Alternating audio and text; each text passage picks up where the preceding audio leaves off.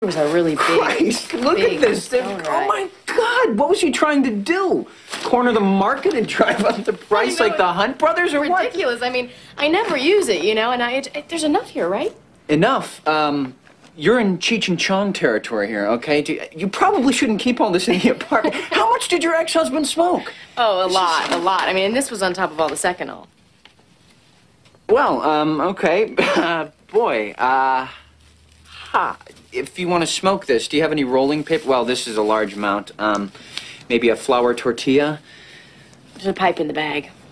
A pipe in the bag. Jesus.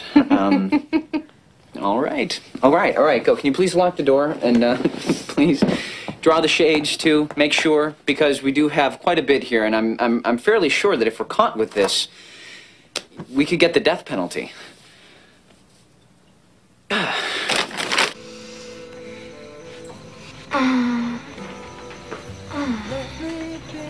Hi. You just wake up? Yeah, I guess. Was I asleep for long? I don't know. I dozed off a little, too. Getting old, you know? I mean, we smoke a milligram of pot and react like glaucoma patients. I feel very relaxed.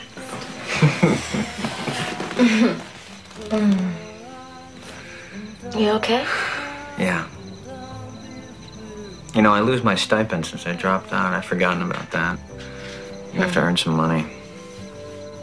You know, if I want to keep living indoors. The song always makes me a little sad. It's nice. You know, it's funny. When you're a kid and you like a boy, I was just thinking about this. You don't actually tell him because that's not the way it's done, but you know, tease him or call him names or something.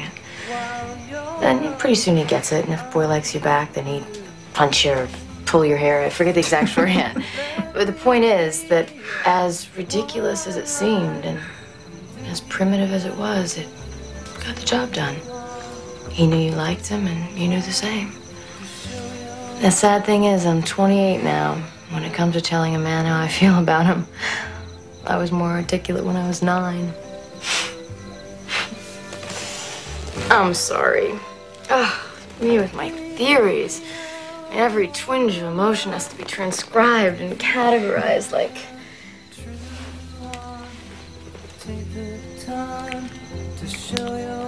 I love you, Danny. I do. And I have just been holding it in for way too long. And just, you know, impulsiveness goes against all my natural instincts. And saying this is just this terrific release, this rush of... Will you please say something? Because if I keep going on, I'm going to cross that line between endearingly neurotic and just plain annoying. Amy,